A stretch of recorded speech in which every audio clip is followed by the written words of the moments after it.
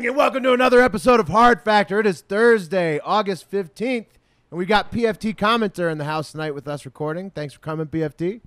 No doubt, as Vice President of Football Operations for Hard Factor, you are one of my top 3 most important Vice President of Football Operations jobs, so I'm happy to stop by whenever you guys need me.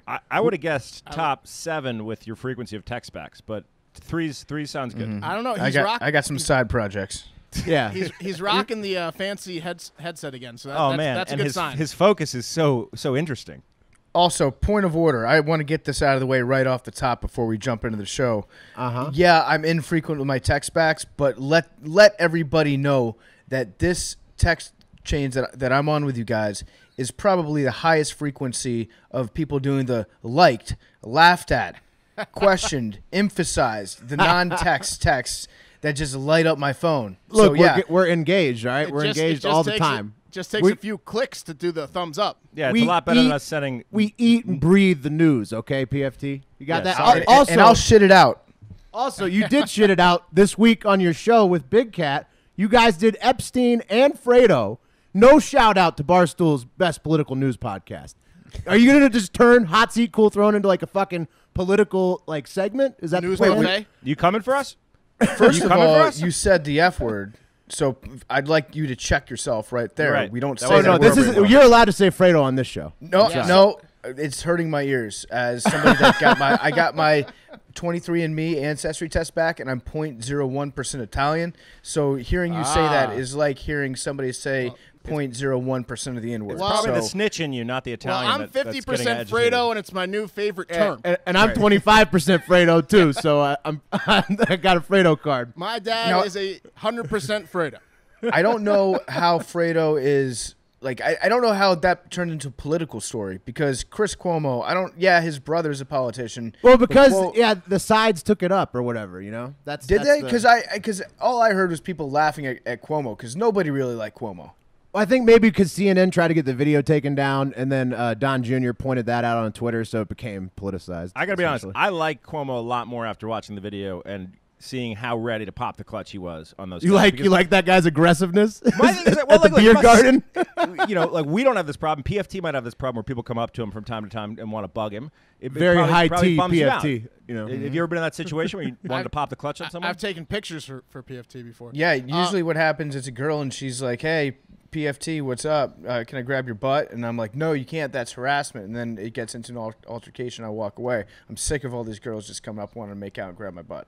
It's a tough life. It is tough. Now, I will say that I also didn't have a problem with Cuomo like getting aggressive, but he compared the Fredo thing to the N-word, which is the worst like analogy of all time. He'd had a couple pops, though. He'd had a couple pops. A couple hundred pops? Yeah, those beer garden IPAs. All right, we're getting off the rails a little bit. Let's get back on track for the show. So first up, our first topic we're going to go over is the state of Barstool's union. That's why we have PFT on. Want to get a little inside look at what's going on with this union dispute between Dave and AOC. And then Mark and Pat will take us through a news buffet of other headlines. So first up, the state of Barstool's union. Wes gave us the high level last night. Basically what happened was PFT's communist friend Ryan Russillo started a union on his first day of work at the Ringer, right? Is that how it started? My understanding is that ESPN sent Ryan Russillo in as an agitator to stir up labor trouble and then wreck the Ringer from the inside and then go back to Bristol as a hero. We all know that Russillo has communist tendencies. He's not been shy about that. Right. So naturally, he gets to the Ringer. Immediately they unionize. Dave stirs up some shit talking about how he, went over this when Gawker unionized. Then AOC took the bait, said he was breaking the law by saying that Barstool employees couldn't form a union or that he would smash it. Then Don Jr. got involved. He retweeted saying that, AOC doesn't want the smoke. Now AOC is using the stand up to Barstool moment to generate campaign contributions, donations. And then Dave, right before we sat down to record, went on Fox News saying that he doesn't think AOC will take him up on his challenge to debate him publicly. So PFT is somebody who sits very close to Dave. What's happening on the inside here? Well, correction, I don't actually sit in Nantucket, so I don't sit that close to Dave. Oh, we haven't been to the new office, so we wouldn't know anyways. Yeah, so we just we have to guess. Vacation days burn. So here's the thing. what AOC did with her fundraising email, ironically, is exactly what Dave Portnoy would do if he were in that situation. Oh yeah. Is try to make money off it. Absolutely. I mean, Dave had the Union Buster T-shirts up within, I think, 6 hours or whatever. So yeah, what Dave did was he, ironically, Dave's getting a lot of the shit that Bill Simmons should be getting. Bill Simmons is so happy that Dave just started. Did Bill Simmons bust the Ryan's union? Bill Simmons hates unions? Bill Simmons has not said anything about his union. He has yet to acknowledge it. He's pissed off about it. But the thing is, like, Dave being so publicly anti-union took all the heat off the actual unionization effort going on at the Ringer. And so Dave basically said publicly what Bill Simmons wants to do privately. So then the weight of the world came crashing down on Dave because he did break the law. You're not allowed to discourage employees from unionizing. It's pretty clearly against the law, which he broke repeatedly and explicitly without regard for human life. He was just like, he was in the zone. I mean, you talk about shooters being in the zone. Dave was in the zone yesterday. And the more people hated what he said, the more he wanted to tweet about it more. So Dave got into this thing where he was like, okay, I'm going to be Vince McMahon Dave and become an evil boss character. And people are reacting to it. It worked. It's moving units. It worked. It's moving units. I mean, the bottom line is I'm actually like in favor of unions. I think unions, by and large, are a very, very good thing. As your vice president of football operations, I can't discourage you if you guys want to unionize on me. That would actually, I don't want to tell you what to do. Jeff Lowe and that sounds like a lot talking. of work. I'll just guilt you into sending me money. But I mean, like, can you actually break the law on Twitter? Like, I threatened to hook my cat to my veins today. Is that legal? That sounds like animal cruelty. Can you actually literally break the law? Well, we're a comedy site, right? So it's parody. I don't think you can break the law on Twitter with saying stuff. You can break the law on Twitter, big time. I don't think so. Peter Thiel basically does what Mark's talking about, except with young bloods, not with like kittens. Just gets all young fresh people. New hemoglobin. Talking about blood bags. But no, you can break the law on Twitter. Okay. It's been done before, and the fact that Dave is a boss, it was like a pretty cut and dry breaking of the law that he did many times over. But he Elon Musked himself. But will they prosecute him? Will they fine him? Probably not, because this administration has been a little bit lax in enforcing those kind of policies. They're more pro-employer as opposed to pro-union. So if it was a Democrat in the White House, they probably would try to enforce it. So my guess is Dave's going to get away scot-free on it and not get in trouble. But he did break the law, and I know for a fact he's been reported by a few people because of what he said. And so then it just became a huge fucking thing. And everyone was mad national at everybody. news. Right, national Now, news. the irony is, back in 2015, when Gawker was unionizing, you know what? Like, that's all Dave. Dave was kind of turning into the skid and doubling down on things and just trying to draw attention and troll everybody that didn't know what he was talking about. That's what Dave does. Big Cat caught a lot of strays in this yesterday. I don't know if you saw this, but Big Cat was saying things like, I'm normally pro-union, but in this case, I don't think a union makes sense. That's because he owns part of because he's an owner. People flipped the fuck out on him, but he was trying to understand why it would make sense. He honestly didn't know. Boss cat. But the thing is, if you look back to how Gawker unionized back in 2015, they were saying almost all the same stuff. Like, there were many people at Gawker that didn't want to unionize and wrote publicly about it, that were making the same concerns that Big Cat was making. But now that it's 2019 and they've been in a union for a while, they fucking hate anybody that has that opinion right now. And so Dan was being very open-minded. I think he still is being open-minded, too. He doesn't understand a lot of it. But what does he make? But he's learning. Yeah. What does he make a year? What's that? What? Yeah. I said, what does Big Cat make a year? Release the pay stubs. We need to know. What does Big Cat make? Is that what you're asking? Yeah. Oh, I have no idea. 75,000 an episode, right? Don't ask, don't tell. If you're asking what part of my take makes or what Dan makes overall, I can tell you part of my take. We each make $75,000 an episode, and that's after taxes. Nice. So that's net. Right. That's net. Who would need to unionize with that? That's great. That's nice. Yeah. Right. I don't know. Unions sound like a lot of work, and it also sounds like Dave's going to be in a shitload of trouble when AOC is eligible to be president when she's old enough in 30 years. AOC fucked up. This is going to come back to Dave in 30 years when fucked up bad. AOC is old enough to be president. Right, yeah, because she's definitely going to keep climbing. It's just wild that he may actually be like affecting her polling numbers in some way at all. It's odd. I thought it was good for both of them. I don't think it's bad for AOC. I thought it was bad for AOC. It was a total trap. She walked into a trap. It's press Yeah, for I everyone. think she took the bait. I think everyone wins in that scenario. man. But now maybe Dave will get the real Donald Trump mention, and that's what we're all going after. Ooh, and that predict it. And that is what you can now bet on because we got ourselves a new predict it market. Will Donald Trump tweet the word Barstool? Will it be on his feed by the end of August? And if you sign up at predictit.org/promo/hardfactor20, you can get $20 on us on your first deposit, and then you can wager on if Trump will mention Barstool by the end of the month. What do you guys think? Now, PFT, here's what I think. It's at yes is at 10 cents a share, and no is at like 90 cents a share because it goes to $1, right? So it's Right. yes or no. You're allowed to wager, I think, up to like $800-ish. $850. Per market. I've got $450 in my account. That means I could get 4,500 shares theoretically at yes.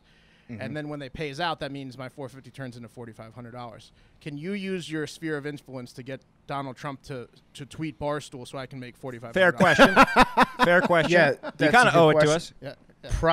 Probably not me. I mean, Dave's going for it. If you listen to him on the radio when he was Yeah, crafting his he's trying. response tweet, He's trying to get it. the only reason that he wrote that tweet back, calling her Alexandria Ocasio-Cortez, was because he thought that would be retweeted by Don Jr., which it was, and he thought that it would then in turn catch Donald Trump's eye. Exactly. See, we're and then halfway there. He would respond to it. So, Chessmaster. Dave is doing his best to try to get retweeted by Donald Trump. You can argue whether that's a good thing or a bad thing.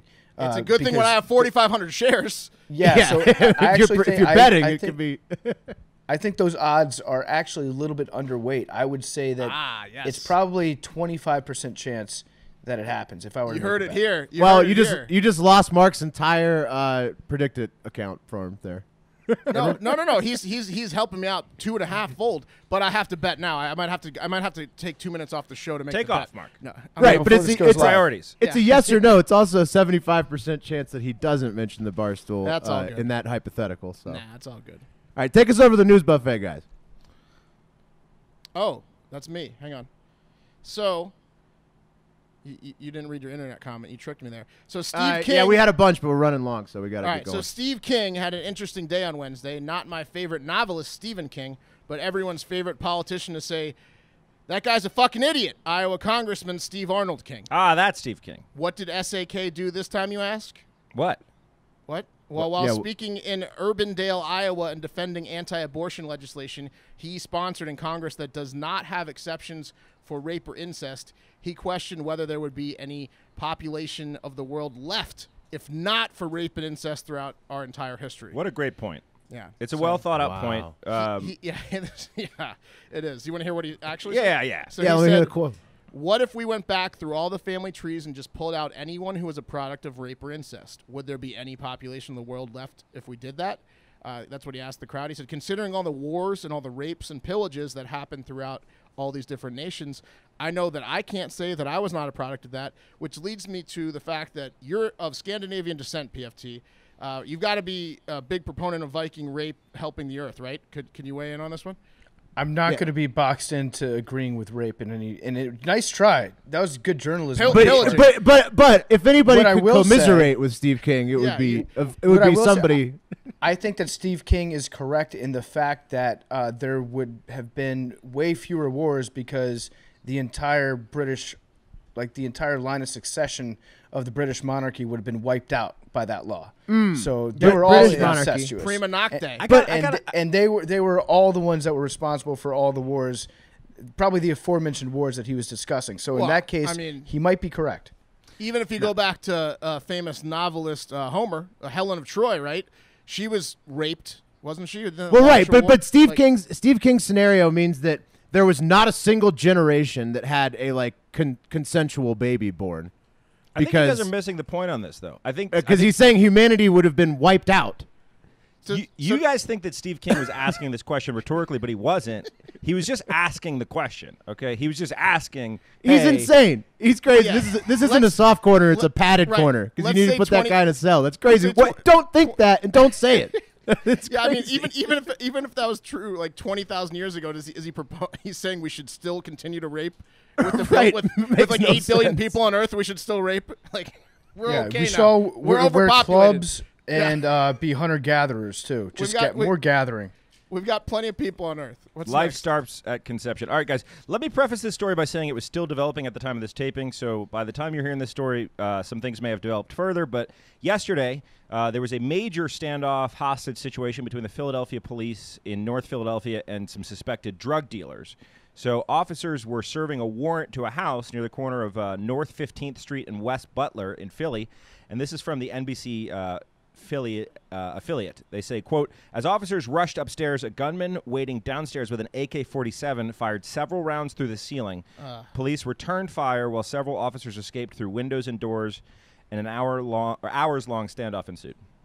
It sounds terrible. It sounds like a Grand Theft Auto like video game scenario. Yeah, it's bad. And and I saw there was videos of like the cops being harassed by people who are like standing by because it was a long ass like situation. Yeah, it was over 4 hours at the time of this taping. Unfortunately, 2 officers were trapped and are still trapped inside the building as of now. So the Philadelphia Police Commissioner Richard Ross is calling it a potential hostage situation. That they haven't come out with more details than that necessarily, but yeah, crazy day in Philly. Yeah, so 6 officers were shot at the time of this recording. Luckily, all their injuries seem to be minor, thank God, and they're all listed in stable condition. This was apparently like a complete and total firefight that lasted more than 4 hours. One suspect was taken into custody while the other remained barricaded inside, continuing to fire out the window at police who took cover behind cars and whatever they could find on the streets. Mayor Jim Kennedy was quoted as saying, I'm a little angry about someone having all that weaponry and all that firepower, but we'll get to that another day. Officers have been trying to negotiate with the gunman, pleading for him to surrender, but apparently they dial in and he just picks up the phone and says nothing. Yeah, I mean, how much? Tough to negotiate with that. That's scary, yeah. That's not good. There were also reports of a 7th officer who was responding to the scene being injured in a car accident along with a pedestrian at the corner of North Broad and West Cayuga Street, which I did a little Googling, and it's about 0.8 miles from the scene. So it doesn't sound too related, more like a police officer ran over a guy. You're insinuating maybe he's using it as cover when he accidentally ran over the guy. He was trying to get there probably. Yeah, and, I feel like all units were responding. Oh, to 100%. this. Yeah. I'm insinuating that the officer made up that incident so that he didn't have to go to the real one. Because the name of the street, it sounds so made up. Like, that's just like an old-timey car horn sound. Cayuga Street. Yeah, he's, like, looking around trying to figure out what street he's on. Somebody honks their horn. He's like, Cayuga Street. Yeah, exactly. Or it could have been his wife. He just, like, had his wife, like, go out in front of the car and get, like, nicked so he didn't have to, like, respond to it. Yeah, it's kind of like when you didn't do your homework and it's a snow day, you know? Yeah. Anyway, all right. But for the other 6 officers, and, well, honestly, all officers, it's terrible, and Yeah, this I is hope sad. this Sad story. situation resolves itself peacefully, but we'll see. Apparently, squirrels in New York City have become very aggressive this summer and are biting and scratching the shit out of pedestrians, most of their victims being idiots trying to feed them or eat food near these psychopath squirrels. You want to weigh in on this one, PFT? Are you personally impacted by this, or have you been bitten by a squirrel? Do the squirrels know you have a 300-pound dog? I'm personally impacted by this because I like to touch at least 30 squirrels a year. They're fun. They're like college squirrels. You know, college squirrels are a little bit different. Used to than people. your Used normal to people. Yeah. So you can actually. What pet the fuck them. is a college squirrel? What, you know, like you a didn't go to quad, the college, quad, Pat, you so know, you the wouldn't quad. know. But if Who you was I attended who a was I four-year living with from the university, you years would know that there are these 2006 to squirrels on college 2009? campuses You didn't attend that classes. will walk Yeah. right up to you, and you can pet them, you can scratch them. They're not afraid of people. Nice. That's in what a college Bryant squirrel Park, is. Okay. There's college squirrels, which they're not timid at all. They'll come right up to you. So I'm devastated by this because I like to touch 20, 30 squirrels a year. I had a different take on this. PFT used to come home I from would, class, and I was like, how was it out there? I hope you got to 30 already, because I would probably not be petting squirrels if I was you these No, days. probably. They're dangerous. It's in Bryant Park, like you said, or Square. It's in Rockefeller Park. There are reports of people trying to chase the squirrels off, and instead of running away, the squirrels are just like standing their ground and like bear clawing them, like just New sitting on York 2 legs. City. The wildlife is trying to repel the people of New York City. They're finally fighting back. Oh, it's like that shitty M. Night Shyamalan movie. They're trying to reclaim it. Like, it's Nature. too densely populated. There's too many trash bags on the sidewalk. It smells terrible. Get out of here. I mean, Several people have reported being bitten. I don't know. Maybe it's fucking rabies. Has anyone checked the bite and It's scratch? that, or they have the taste for blood. I now. feel like we could solve this tomorrow if someone just was tested for rabies. That's true. I don't know. All right, guys. Former heavyweight champion of the world, Tiger owner, and convicted rapist Mike Tyson claims that he smokes $40,000 of weed a month on his podcast, Hotboxing with Mike Tyson. It's impossible. Yeah. Great name. Well, let's get into it. Let's see if it's possible or not. So Tyson asked his co-host, former NFL player Eben Britton, how much weed they smoke at Tyson's 40-acre marijuana farm, cleverly named Tyson Ranch, to which he responded, we smoke 10 tons of weed at the ranch a month. Also impossible. Their guest on that episode, rapper Jim Jones, replied by saying, quote, that's a lot of weed. Yeah. 10 tons? Good take Yeah. by Jim Jones. Yeah. Now, this sounds like a crazy amount of weed, right? So let's do the math and see exactly how this would shake out. And let's start with the 10 tons a month claim. All right. Well, we have to assume if it's Mike Tyson, he's definitely Monster Hits Only Club, right? Right, Oh, and we'll get for to that. sure. Right, Yeah. so a ton is 2,000 pounds, right? So 10 tons would be 20,000 pounds. And So far, you're right. yeah, I'm assuming that Tyson's preferred intake method is smoking blunts. Don't ask me why. I think he eats weed because he's threatening. You got to, yeah, you got to be I think he cooking sho- if you're I think making he, no, that I think much. he shovels actual flour. In his hand. It's possible, but for the sake of argument, Monster Hits Only, let's say it's blunts. All right. And let's say there's an average of 3 grams of weed in a Tyson fatty, which for the record is a very big blunt. Clearly not for Tyson. Yeah, a blunt true. usually takes like, what, true. 10 minutes to smoke, and let's assume that if you're smoking more than 4 blunts an hour, you probably start to get sick. And I'm assuming that at age 53, and after all the hits he took, Tyson is probably sleeping a lot, so let's assume he's awake for 13 hours a day, Well, right? couldn't you just stop the story here and go back to how many hits he took and just say he's an idiot and he doesn't know what 10 tons is and he doesn't know what. Well, I did all this math, Okay, Mark, all right, so I fine, did all the fine. math. All right. Okay, so all right, so 4 blunts an hour at 3 grams a blunt, that's 12 grams an hour, right? And 12 grams times 13 waking hours would be an average of 156 grams per day, give or take. This is a lot of numbers. Yeah, it's Wow, equivalent yeah, to- easy to follow. Yeah. Can you just get to it? It's impossible, correct? I quit the story. It's It's impossible. You can't smoke 10 tons. It's It would mean impossible. that Tyson would have to have 2,000 people on his ranch actively smoking 13 hours a day to smoke 10 tons a month. Okay. Okay, However- so yeah, turns out Mike Tyson is a liar. Yeah. You can't trust Right. anybody these days. Exactly. Man, Now but his- that's a lot of weed also. Right, So- right. His 40K of weed a month claim, though, however, is more plausible. So the average price of a dispensary high quality pound of hydroponic is like $2,200, which would be like 18 pounds a month if they're dropping 40K. That's more believable, but still fucking insane. I much like believe my Buddha story. Ben could do it. I really do. If there's Yeah. somebody that can make this He could. happen. Actually, Buddha Ben, if you're looking for a gig, man, this sounds like it'd be right up your alley. Do a documentary on how much weed Mike Tyson is Mike smoking. Tyson Ranch would Oh, be so an much awesome weed. place. Or if Buddha Ben started his own competitive ranch to try to beat 40K worth in a month. It's going to take a lot of money. I'd start with a doc. And what do you guys like to say? And that's Pat talking numbers. That's me talking numbers, baby. All right, got one out of the Hard Factor boys and PFT's home state of Virginia. Seems like an insane philanthropist time traveling from the future past or an alternative universe person has been leaving surprises on people's front porches in the middle of the night, and it's not flaming bags of shit. Some guy has been putting a TV on his head, and Yeah. he's been walking around like in all black and like with a TV head. He looks like he's out of like a 1980s MTV video. And he's been leaving very old, very free boxes of televisions on residents' doorsteps in Henrico, Virginia. So you guys heard about this? Yeah, it's freaky. Yeah. Read Have you about seen the it. videos? Yeah, the guy comes up. He's like, his skin is completely covered. You can't see anything of him. The It's TV scary. over the head. It's What's crazy. his deal? What's his deal? He might be like football claws, like football Appleseed. He's just walking around making sure that people got some tubes that they can watch some pigskin on once the season starts. I think But these are like, But yeah, they're I mean, trash. They're trash, right? You're right. You could see some football games because these are like the 3 to 4 channel max TVs. Well, some residents, one in particular, Jim Brushbank, says he's committed to his trade. He wants to be known as the TV Santa Claus. I don't know. And we got an old tube TV style at 13 inches that I thought my son brought home, but it was just this weirdo. So this guy left 50 old box television sets at 50 different homes all overnight Sunday morning last Sunday. And several of the exchanges were caught on the front door camera things. And they've been evaluated by the Henrico police, who are communicating that the situation is a harmless prank. But The same thing happened in a different neighborhood nearby last August, so literally a year ago. So who knows what TV Man's endgame is or where he's getting all these old tiny TVs, but I'm a little nervous. There's got to be like a weird I like it. How many of those TVs you think get used afterwards? Like none. They're probably not functional. It's hard to get rid of a TV. They're You like know a what? You piano. got to plug it in. You got to plug it in and try. It has to be PFT's take because it's August, so it's like preseason football. Does it come with a remote? It could be that he was an electronics store owner that fell into a coma Like and, an old and Radio woke up Shack? and was like, no one wants to buy these fucking TVs. That's why I He's said it's just like gotta a distribute 'em. time traveler from the future past. Yeah, very I don't know. possible. Yeah. Trust me. If you have a free TV that's dropped off on your front doorstop, it doesn't matter. You're going to plug it in at least one time. You're going to see if it turns on, if it works. Even if it works, you're still going to throw it out. But you have to check. My concern is what this guy does, what his in-game is, like you guys were talking about. That's what I'm saying. You don't just stop dropping off TVs on people's doorsteps with a TV on your head. That's just not something you decide to quit cold turkey. He's into working it. He's working up to something big. Yes. He's working up to something big. I also I think, guess he gets shot on someone's I'm property. also shocked that these aren't. yeah.